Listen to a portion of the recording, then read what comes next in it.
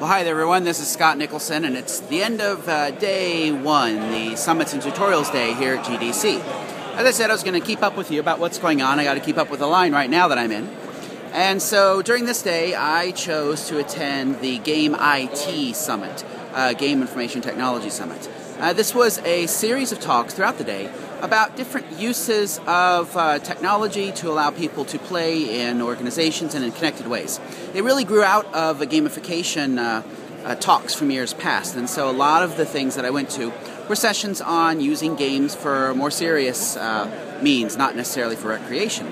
Now, as I mentioned yesterday, that I was going to focus kind of on what it was like being a board gamer here. Well, today really didn't have anything about board gaming, but today was connecting much more into my world in meaningful gamification. I saw a number of talks. Some of the organizations were good about how they were using games, and some were pretty awful, actually. And so a number of cases on both the good side and the bad side. I think one of the more interesting things, Ian Bogost, who has done some critical talks about gamification, put forth a news game that he's created that allows you to quickly make very simple arcade-style games about news items. So what you do is you enter things like, a person and another person, or a person and a place and a verb between them, and it makes a little game. That's Game-O-Matic. It's going to be coming out this summer for you to try. I think it's going to be interesting to explore. Jane McGonigal talked about her upcoming thing, Super Better, and the idea of Super Better is that you engage in health and resilience-related tasks in order to add time to your life. She took us through a series of exercises that she said would add 7.5 minutes to our life. So there you go. I spent an hour sitting in a session to get another 7.5 minutes. Yay! During lunch, I actually went over and joined the dark side and went to a talk by the Game Show Network people on how they are optimizing their social networks to make more money. So it was interesting to watch engineers and designers really approach the scientific method, use the scientific method, do experimentation to find out how to tweak their systems, to tweak their interfaces to make more and more cash. So that was my flitter with the dark side, and it was interesting to hear them talk about things.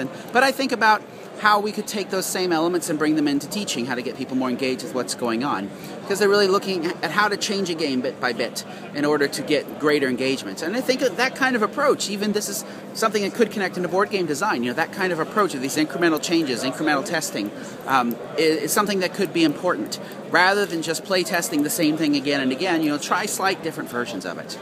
Now, I'm in line right now for a showing of the Indie Games movie that's going to be happening next, and a panel as well, and that should be interesting.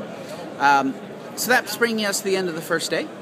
Now tomorrow I've decided I'm going to spend my day in a tutorial day on level design, so it's another video game level design, but I'm hoping I'll be able to draw some things on there for board game aspects, because one of the things I've thought about board games is to have a game where you had more of a level concept and things change from level to level, and as you played the game itself shifted, and so you do some things and then in a new era or a new age, rather than just the rinse and repeat structure that we have in most of our board games. What if you did something very, very different in the second part that was based upon how successful you were at the first part?